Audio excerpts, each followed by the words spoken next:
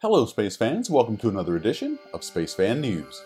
This week, NASA's Juno spacecraft prepares for its arrival at Jupiter on July 4th, ESO's gravity experiment returns its first observations of the Galactic Center, and NASA approves operations of the Hubble Space Telescope for another 5 years.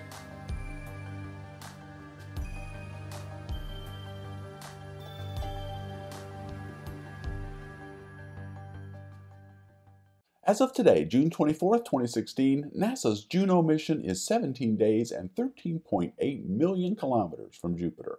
Scheduled to arrive on the evening of July 4th, once there, Juno will fire its main engine for 35 minutes, placing it into a polar orbit around the gas giant. While situated in this unique orbit, Juno will probe beneath the obscuring cloud cover of Jupiter and study its aurorae to learn more about the planet's origins, structure, atmosphere, and magnetosphere. When it arrives, Juno will get closer to Jupiter than any spacecraft that has come before so that we can learn more about the largest planet in our solar system.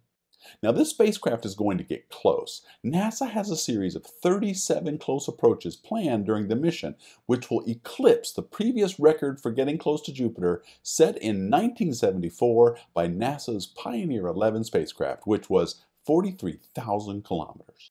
But getting this close to Jupiter does not come without a price. Being this close to the Jovian planet means that the spacecraft will be exposed to a lot of harmful radiation, most of it in the form of X-rays.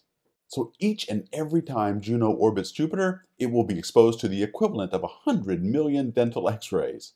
Now, the mission navigators did what they could, though, by designing the orbit such that it minimizes radiation exposure and allowed it to survive long enough to get the required science data that they need.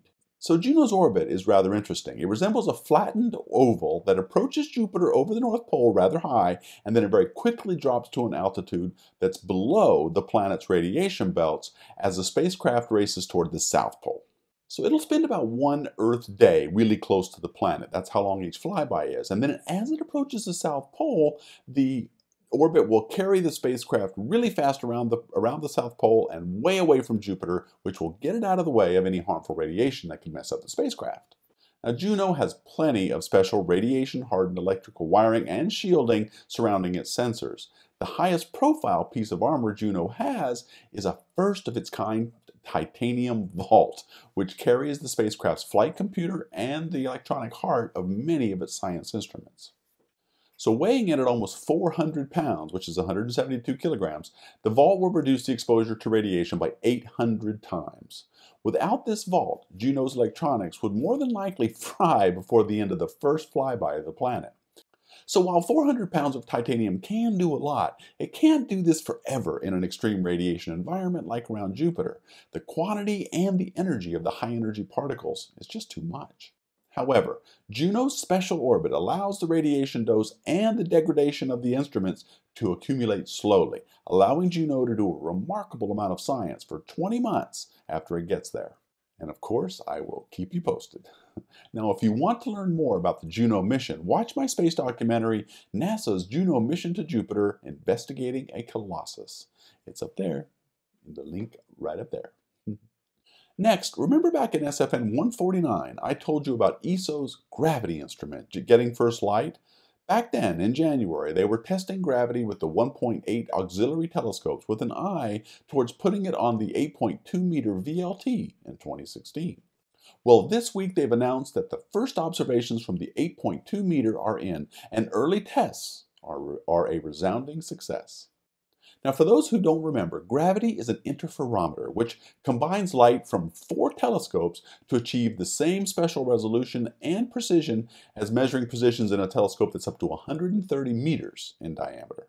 Now, these gains in resolving power and positional accuracy, which is a factor of 15 over having just individual 8.2 meter telescopes, will enable gravity to make amazingly accurate measurements of astronomical objects. Its primary science goal is to make very precise measurements of the center of our galaxy, specifically the area around the 4 million solar mass black hole that lurks there. Astronomers hope to understand more about this black hole by getting detailed observations of the stars and other stuff that may be flying around it. Although the position and the mass of the supermassive black hole have been known since 2002, by studying the stars in orbit around it, they hope to learn more specifics about the gravitational field in the region. Of particular interest is a star known as S2. Now, this star has an orbit of only 16 years, which means they can get very precise measurements of its trajectory in a relatively short amount of time. And with that test, the first observations with gravity, astronomers were already very excited. The gravity team has used the instrument to observe S2 as it orbits the black hole at the center of our galaxy, and these tests have demonstrated that gravity is sensitive enough and it was able to see this faint star in just a few minutes of observation. So what's next? Well, in 2018, it's becoming a real magical year in astronomy, the S2 star will be at its closest to the black hole, just 17 light hours away, and traveling at almost 30 million kilometers per hour, or 2.5% the speed of light. At this distance, the effects due to general relativity will be the most pronounced, and gravity observations will yield their most important science results. And this opportunity will not be repeated until it comes all the way back around again in 16 years. There's lots happening in 2018, so stay tuned, folks. I will keep you posted. Finally, NASA announced this week that the Hubble Space Telescope, which has been in orbit over our heads for 26 years, providing unprecedented views of our cosmos, has approved $2 billion to extend the operating contract for another 5 years. This extends the contract from July 1st through June 30th, 2021. This contract extension covers the work necessary to continue the science program of the Hubble mission by the Space Telescope Science Institute, and the support includes the products and services required to execute science system engineering, science ground system development, science operations, science research, grants management, and public outreach support for Hubble and data archive support for missions in the Mikulski Archive for space telescopes. Mikulski Archive for space telescope. There, that's it. So, yay.